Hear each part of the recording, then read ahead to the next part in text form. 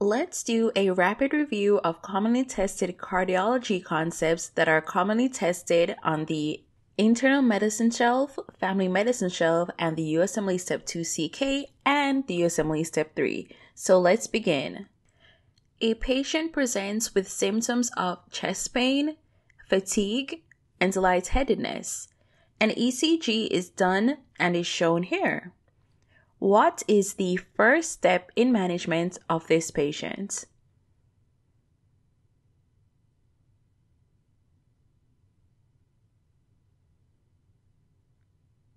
Atropine, because as you can see in this ECG, this patient is bradycardic. What is the next best step in management if this treatment is ineffective?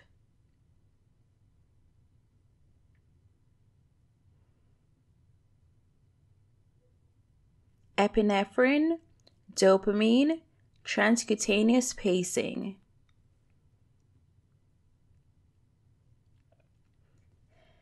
A 71-year-old male presents with exertional syncope, delayed diminished carotid pulse, and a harsh ejection systolic murmur in the second intercostal space. What test should be done to confirm the diagnosis?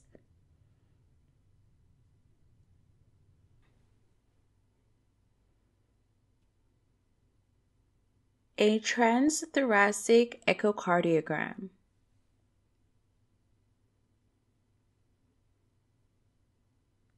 What clinical features are present in a patient with a right ventricular MI?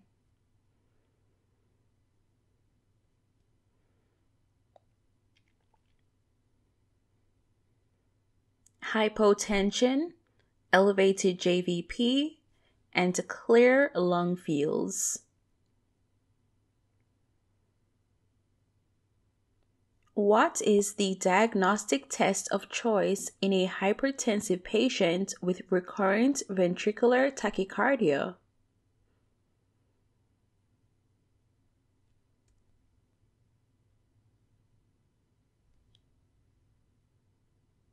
Serum electrolytes and digoxin levels.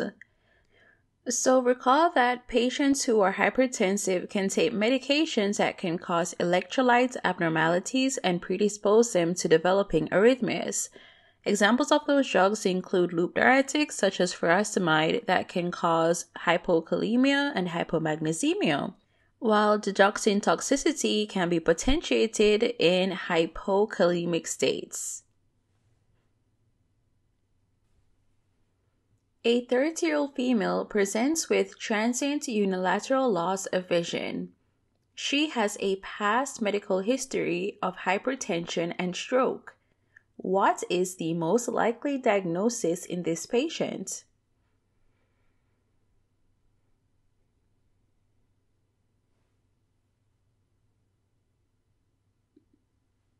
Fibromuscular dysplasia.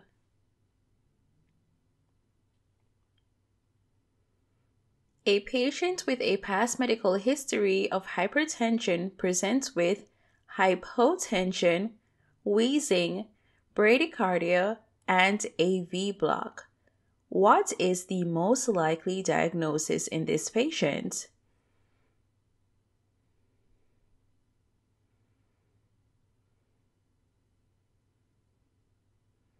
Beta blocker toxicity.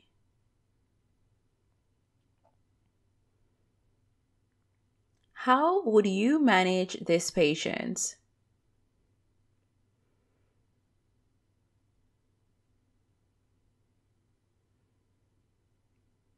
Secure the airway, give isotonic fluids, give atropine to treat the hypotension and bradycardia, and IV glucagon.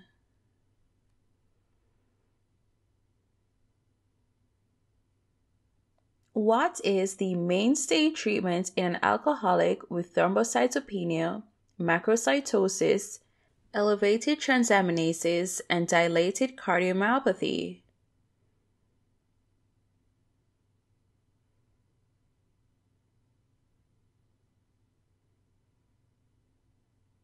Alcohol cessation.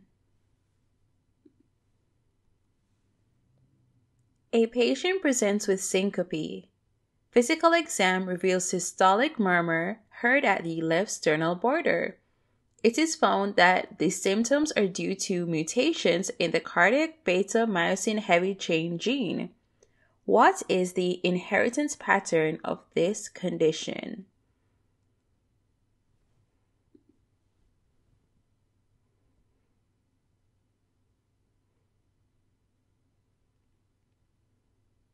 Autosomal dominant.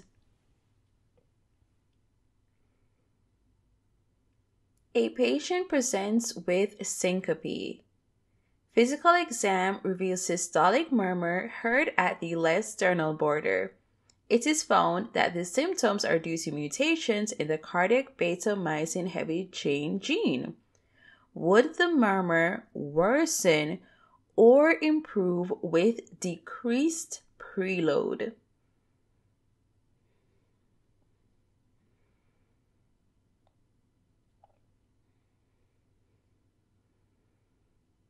The murmur would worsen with decreased preload.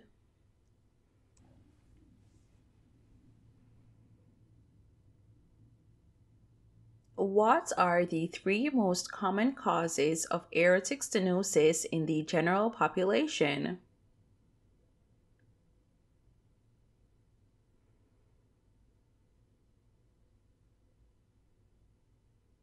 Calcified aortic valves, bicuspid aortic valve, rheumatic heart disease.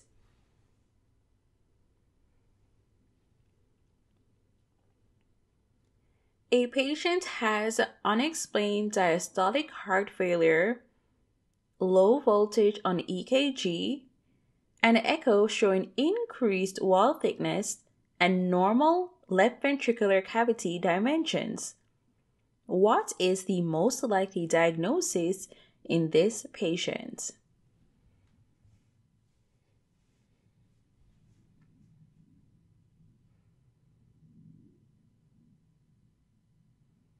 Cardiac amyloidosis. What is the most likely diagnosis of a young female smoker that presents with transient chest pain at night?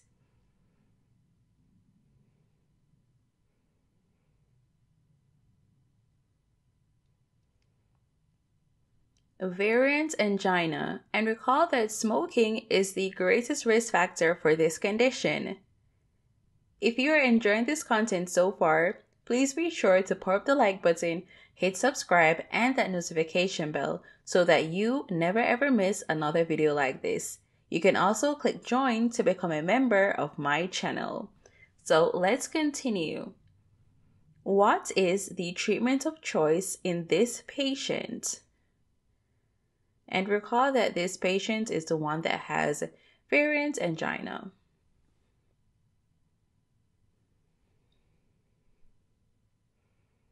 Smoking cessation, as well as calcium channel blockers or nitrates. What is the most common location of a cardiac myxoma?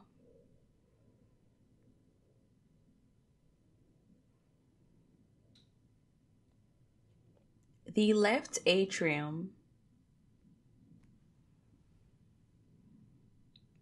What is the treatment of choice of fibromuscular dysplasia?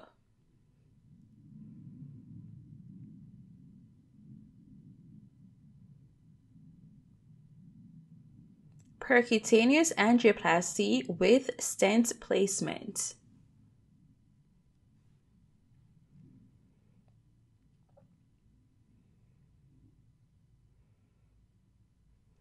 True or false? ACE inhibitors are contraindicated in unilateral renal artery stenosis.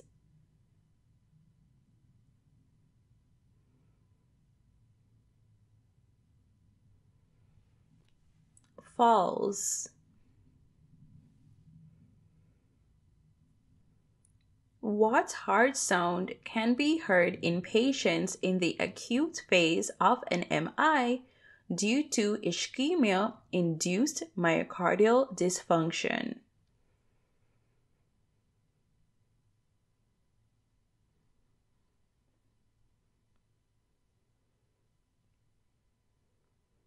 A S4 heart sound or atrial gallop? What lab test is usually the most reliable indicator of coronary re-occlusion after an MI because it typically returns to normal after 1 to 2 days?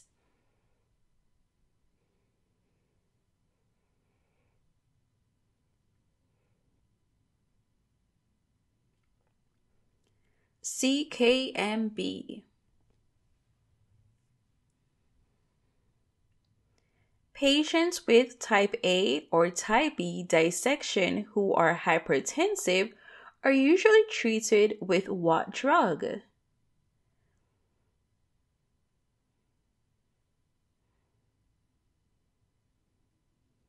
IV labetalol. What causes a reduced cardiac index, increased SVR, and elevated PCWP due to ventricular pump failure?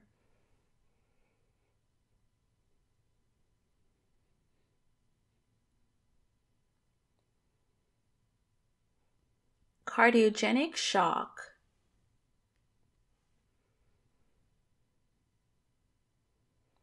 A patient presents with erectile dysfunction, hip pain, and absent femoral pulses. What is the most likely diagnosis?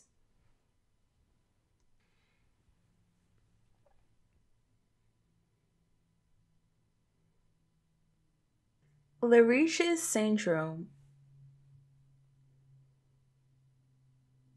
A patient presents with cough, hemoptysis, and dyspnea.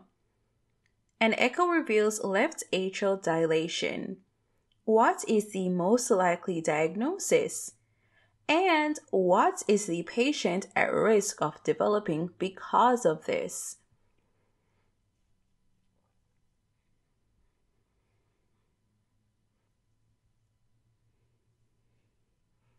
The diagnosis is mitral stenosis, and the patient is at increased risk of developing atrial fibrillation because of this.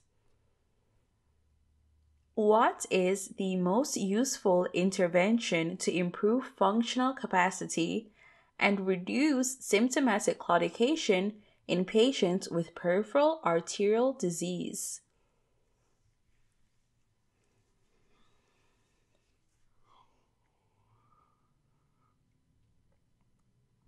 Supervised graded exercise program.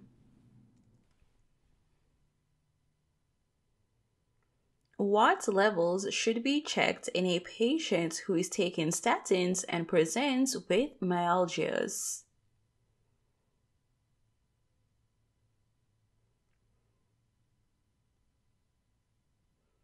CPK levels.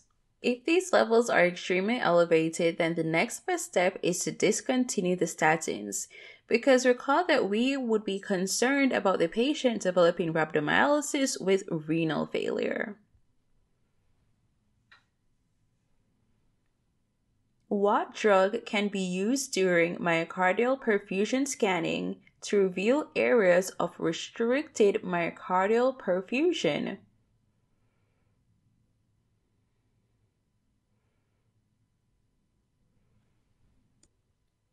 Dipyridamole. Recall that the redistribution of the coronary blood flow to non-disease segments induced by this drug is called coronary steal phenomenon.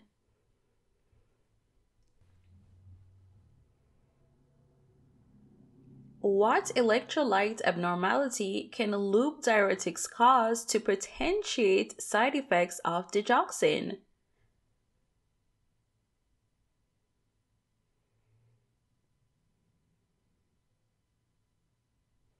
Hypokalemia. A patient presents with pain, pallor, paresthesia, and pulselessness of the lower limbs. A diagnosis of acute limb ischemia is confirmed. What is the best first initial step in management?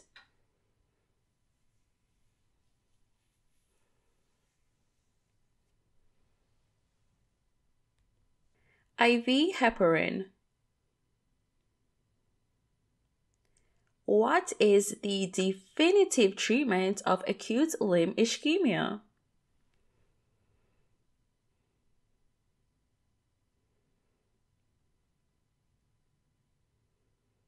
Surgical embolectomy or intra-arterial fibrinolysis.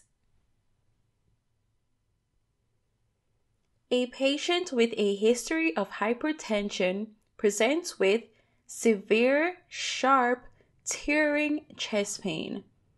There is no variation in systolic blood pressure between arms. What is the diagnostic test of choice?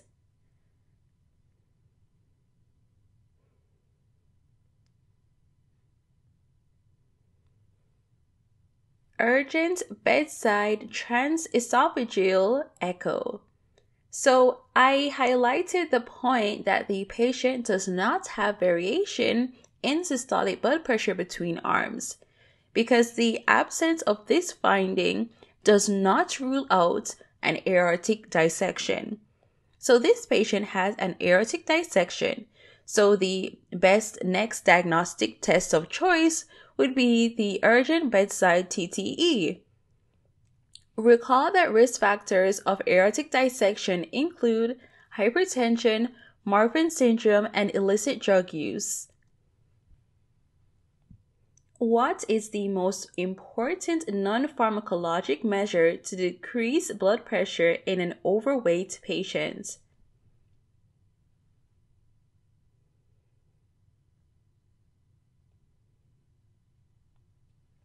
Weight loss. What is used to treat hemodynamically stable patients with a wide complex tachycardia?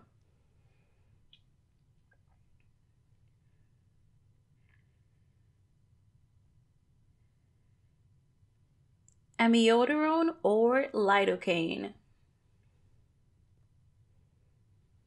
What arrhythmia is most specific for digitalis toxicity?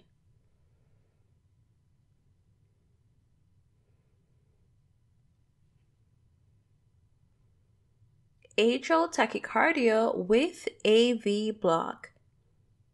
So recall that digitalis increases ectopy in the atria and ventricles, leading to atrial tachycardia.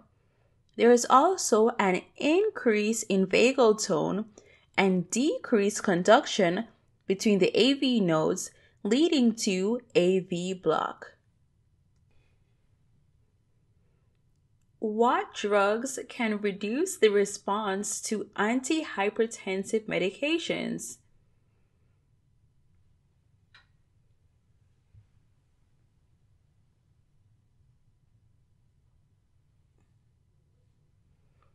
NSAIDs, decongestants, and glucocorticoids.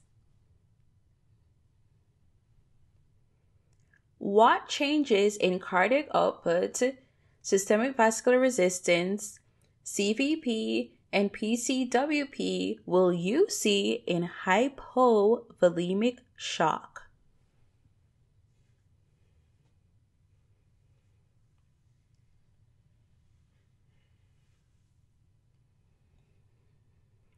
Decreased cardiac output, CVP, and PCWP. Increased SVR. How can thiazide diuretics affect glucose, calcium, potassium, and sodium levels?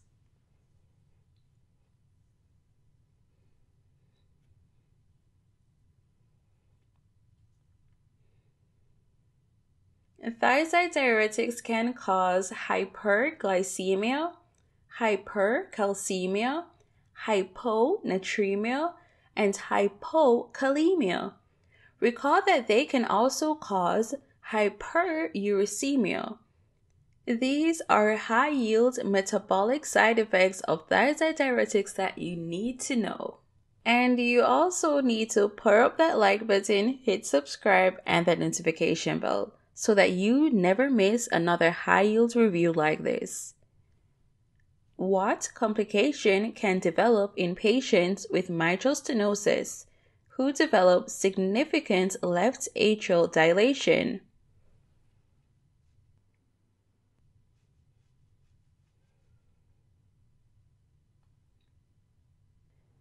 Atrial fibrillation. Too much of which medication can cause hypoglycemia, hypotension, bradycardia, wheezing, delirium, and seizures.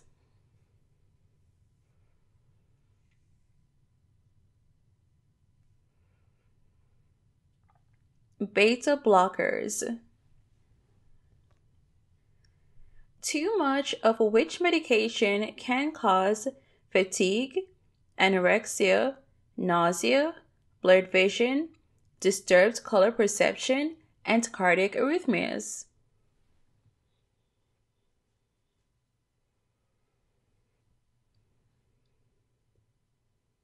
Digoxin.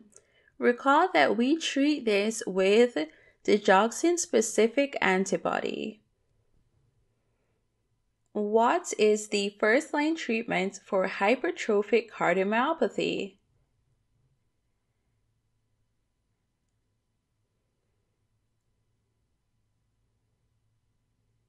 Beta blockers or cardiac-acting calcium channel blockers. Does cardiac index increase or decrease in heart failure?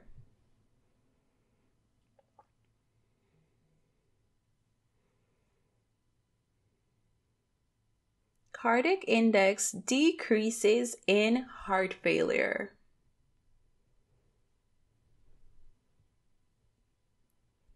What are the strongest predictors of AAA rupture or expansion?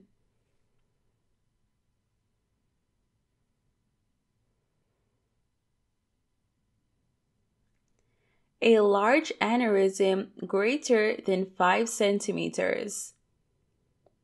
A rapid rate of expansion, that is, more than 0.5 centimeters in 6 months or more than 1 centimeter in 1 year. And lastly, current cigarette smoking.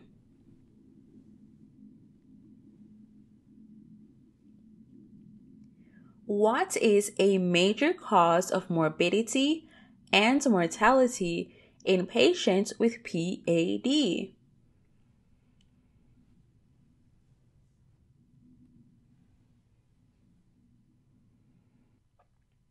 Cardiovascular disease. What drugs have an effect on mortality post-MI?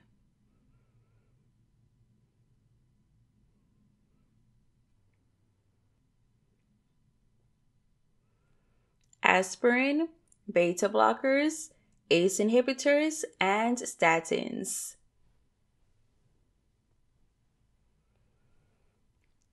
What drug should be given to all patients with unstable angina or NSTEMI and patients post-PCI?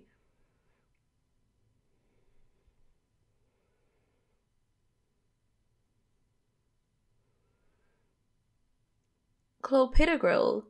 Recall that it has an antiplatelet effect by acting as an antagonist of ADP.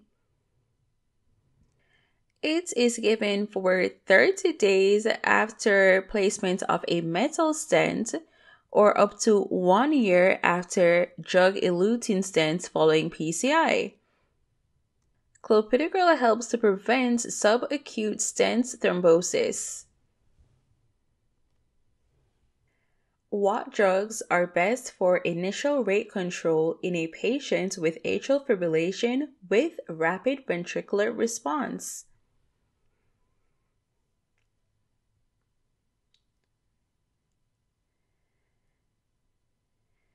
Beta blockers or calcium channel blockers. If the patient is unstable, then you cardiovert.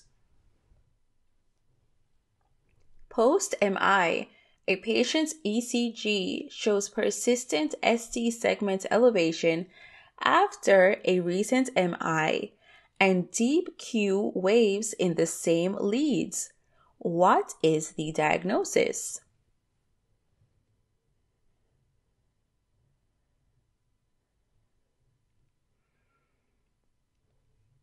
Ventricular aneurysm. Atrial fibrillation can be caused by ectopic foci in which vessel?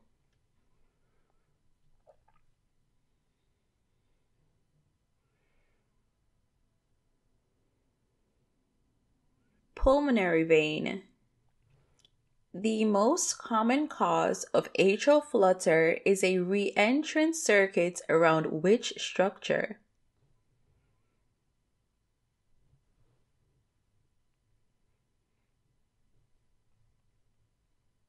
Tricuspid annulus. What is the main reason for the increased incidence of orthostatic hypotension in the elderly?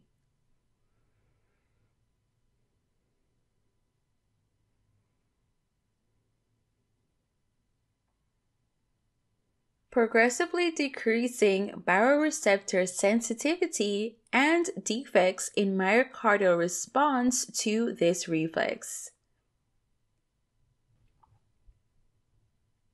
A patient presents weeks after an MI with chest pain that is improved with leaning forward. EKG shows diffuse ST elevations with the exception of reciprocal depression in AVR. What is the treatment of choice?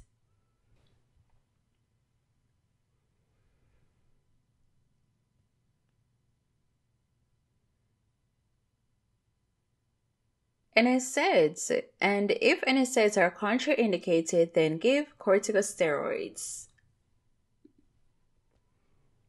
What pharmacologic treatment options are available for aortic regurgitation?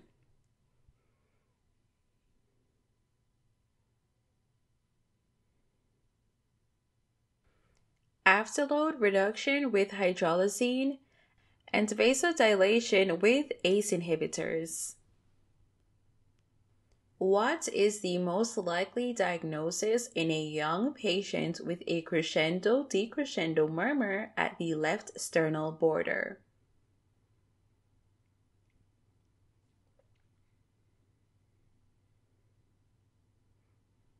HOCM. What is the most likely cause of a delayed and diminished carotid pulse?